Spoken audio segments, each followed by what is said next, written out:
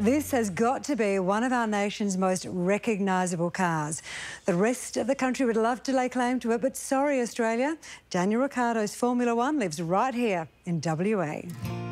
Whiteman Park, 30 minutes drive from the heart of Perth, is one of the most unexpected tourism experiences in our state. 10 times bigger than Kings Park, they've just won the state's major tourist attraction category for the second year in a row. And it's the home of a very special slice of Western Australian history. The park is where our state's transport buffs, enthusiasts and restorers like to play, and we get to enjoy their handiwork. Let's take a little road trip down memory lane. Or rail trip. Recognise this station? It used to be at East Perth, and now it's the station at number 1 platform here at Whiteman Village Junction. And for the volleys who restore and run the trains, it's a real labour of love. So what sort of people volunteer to work on the trains? All sorts of people, and they're all here because they love trains. What about you? For me, it's a childhood ambition. My father worked in the railways, and I used to watch the trains go past my house and used to dream about being a driver. Well, now I am one. Whiteman Park is also the only place you can travel by vintage tram in WA. A trip on tram 66 is pretty special. So Shane, how old is tram number 66? So Chrissy, she's 101 years old. A bit older than you? Yes, quite a bit older than me. She's most famous for the last run to Inglewood from Barrack Street Jetty back on the 19th of July 1958, which was the last time a tram ran in Western Australia. Thanks, Shane.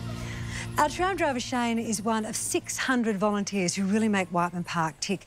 And one thing I didn't know, and you may not be aware of either, is just how many transport enthusiasts we have here in WA. Along with the trains and the trams, we also have a bus preservation society. And this is one of their 82 prides and joy, the Metro 81. And you can hop on board for free when she does her tours of the park every Monday. This bus, when it was new, was the state-of-the-art, Chrissy, in 1949. So why are you preserving buses?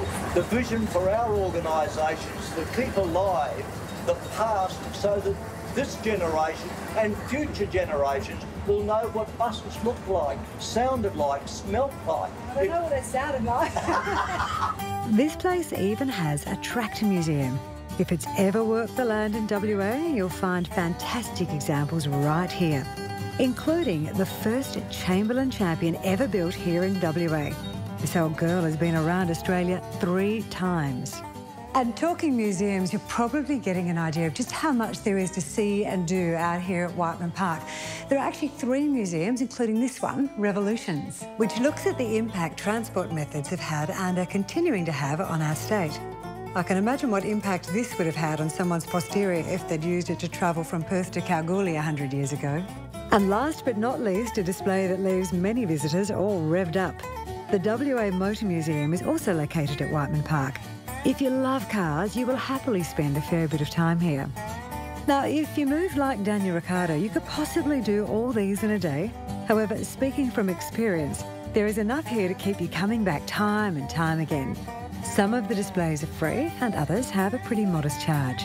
If you check out our website, you'll find out all the details. Imagine how fast I'd be home if I could drive this.